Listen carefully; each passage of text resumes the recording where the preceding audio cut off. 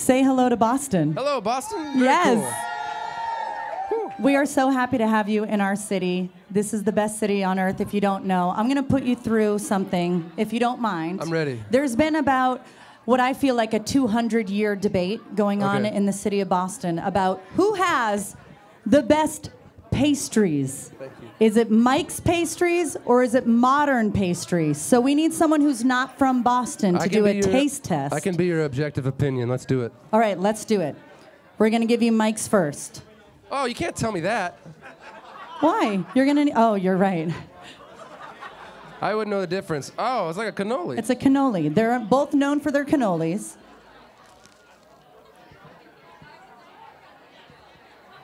Okay. Save your opinions for afterwards. Before I give you modern, and while you're chewing delicious. that, I'm going to ask you a question. You've written so many songs for artists like Lady Antebellum, Blake Shelton, the list goes on and on. Is your happy place in the writing room or is it on stage?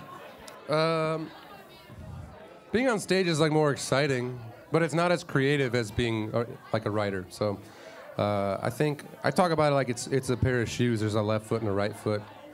I haven't figured out a way to do one without The other. and still be happy. So I love both things. Writing's a little more, you're home more. I like that part, but it's also like way more boring. So Because you're like, all right, gotta this wake is more up. exciting, a little less creative, but it's all music, and that's what we all got into this to do. So Awesome. Are you ready for the second one from Give it to Modern me. Pastry? that was delicious. I have to say, either way. Either way, but this is the debate that's been going on for so many years.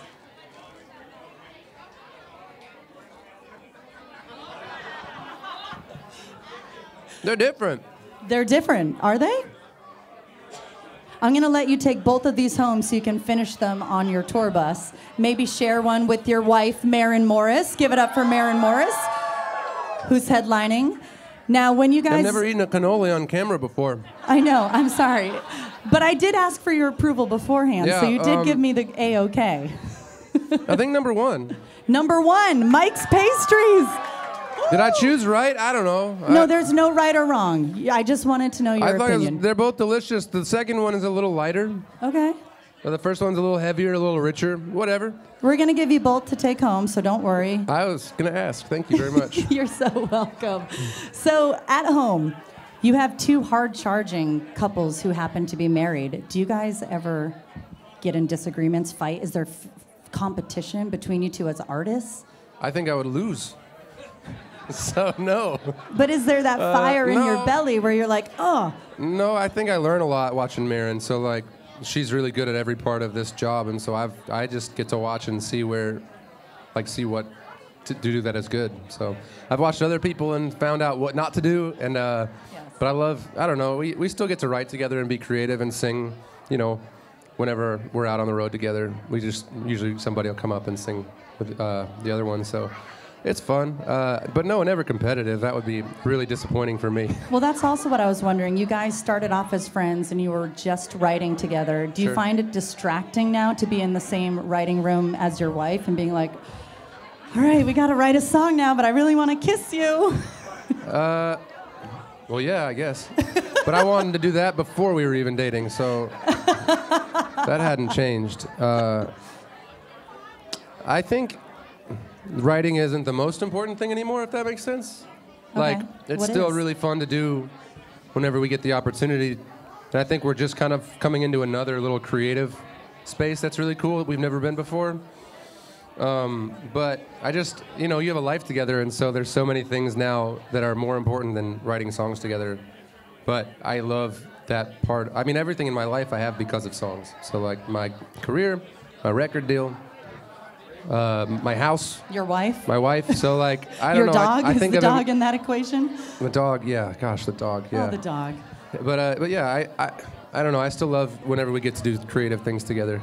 But it's also fun to build a life outside of music, too. Last but not least, you had a certified gold song with To a T. Congratulations. Yeah. What did you do to celebrate? Well, We have a lot of plaques already at our house because of like me as a songwriter, and then Maren's got like a whole house worth of them at this point. So there's no more room on the wall, so I actually just went and like put it in the closet. And I like stopped myself. I was like, "What are you doing?" And I got it back out and I gave it its own chair. So my gold plaque, my gold record has its own chair now.